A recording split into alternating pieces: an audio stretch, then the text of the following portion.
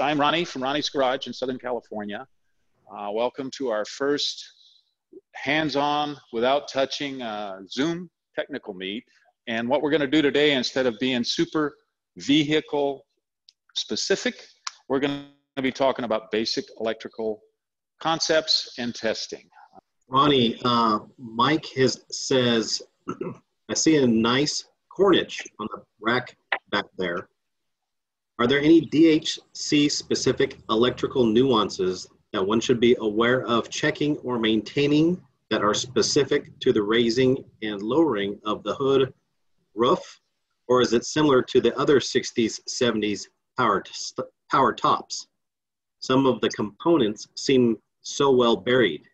Do you find that the tops can get stuck down due to electrical, or is that not frequent? And if so, is there a manual emergency way to put it up? Most top issues on the Corniche, and we're going to stick with that, and not in the earlier Corniches prior to 93 through 5, I think. 76 and 83. Yeah, okay. So they don't typically have too many electrical issues. They will have hydraulic issues. What I have found mostly, I think some of those years in there, the parking brake has to be applied for the circuitry to work. They have some relays, and most of the problems I found with those tops is the pump will run, but it doesn't do anything. And it has a couple of solenoids, which are pretty bulletproof. Typically, it's a loss of fluid issue. And that's what I found. And to manually move one of those things, you can do it, but you're fighting hydraulics. So typically, it's best to operate the switch while you're trying to force it in the direction you want to go, and it'll open the valve to let it bypass. I don't have too many problems with those. Sometimes you can change the fluid, but leaks, a lot of times you go into that box that the pump is in, and you'll see there's fluid all over the place. And that's where I usually find the problems are. A lot of times the fittings will loosen up and they'll leak. They have little O-rings, some of them. A lot of times the pump itself will start leaking from the reservoir. But the fluid is usually the issue on those things. Bill says, can you discuss relays such as those found throughout a shadow or Armague? Am I saying that right? Camargue is the starter. Okay, give me a second. I'll go grab the relay and I'll show you. What Mr. Sundin was talking about, he's got a Camargue and he's got lots of electrical gremlins. And he, by the way, is the one who's going to give us that great presentation about all the electrical features of all the cars. This is a Lucas relay. Okay, this is one of many, and everybody knows what Lucas means, right? It's the Prince of Darkness, and I think those poor guys are just being maligned. So this is a relay here. Now this is a, what do they call it? A single throw, double pole, I think, relay. And you will be marking on there. I hope you can read them. Can you see we've got a W1, a W2, 1, 2, 3. So the W's stand for winding. And what the winding is it's an electromagnet. So these wires, these two W wires, are what make the relay work. This is fun. We're going to be able to do this right here. So let's see how I can do this. Give me a second, folks. This is going to be fun. You'll like it. So this wire goes where? Okay. So let's go there. We'll make this I think the C. That's that one. And we'll hook a light bulb up.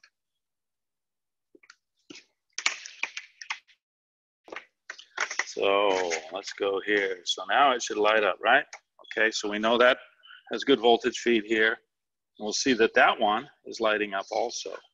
So what we're going to do is we're going to go to one of the, okay, this is the feed. One of the winding wires there, we're going to go to ground. And the other one will make it red. We're going to activate it with, okay? Let's see if it works. Hear that? It means the relay is working. So now we're going to take the voltage feed, and you'll see you have on the contacts, on the double throw, what is it called again? A single throw double pole.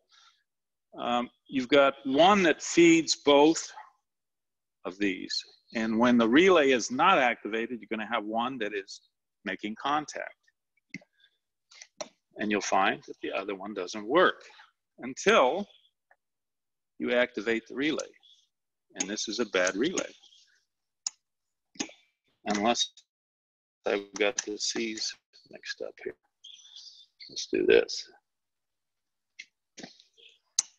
No?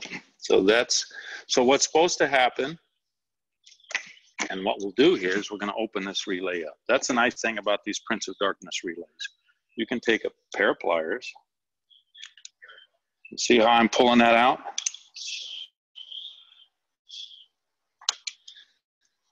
Okay.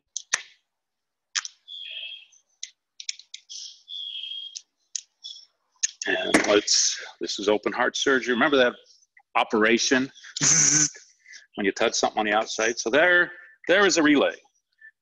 So what you'll see is this is the electromagnet. So what we're going to do is we're going to activate it. I'll show you how that works. See that? So this is the normally closed contacts. That's this one. Okay, and as soon as you activate it, it closes, and it's supposed to activate this one. So a lot of times they'll get dirty, and a lot of times heat will bend them. So what I'm going to do is I'm just going to take this a little bit. It looked like it wasn't quite touching. Bend it up so it doesn't make contact. And you can test it by putting our voltage there. Our voltage feed is this one. And you can manually do it. See that? So now I'm manually doing it, and we know that it works electrically because we had it going.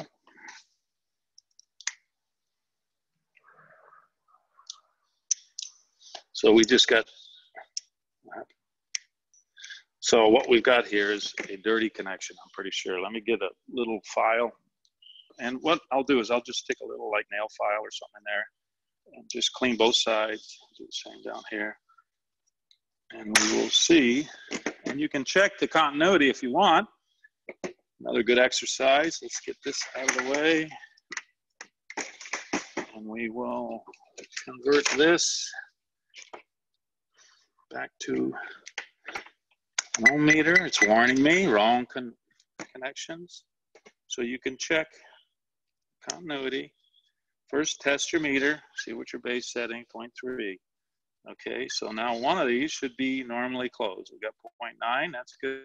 It should close, see? So what we can do now, we can actually check that with the electrical part and activate that relay. We know the windings are good because it's moving it. Look at that.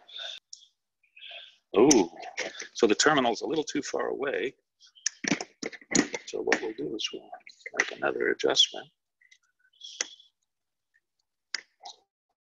And now the potential I've found on these Lucas relays, this contact is riveted on. Okay, so that's open. Let's activate our relay. Oops, 1.2, that's better. Let's see if we have enough to light up the light. So let's go back to our light circuit. The ammeter. Beep, beep, beep. So here we go. We have cleaned and adjusted the contacts on that relay. And what we have here, this contact here in the center is the feed for both of those. And remember, one should be normally closed. Adjust the tension on this thing, just so you know, back here.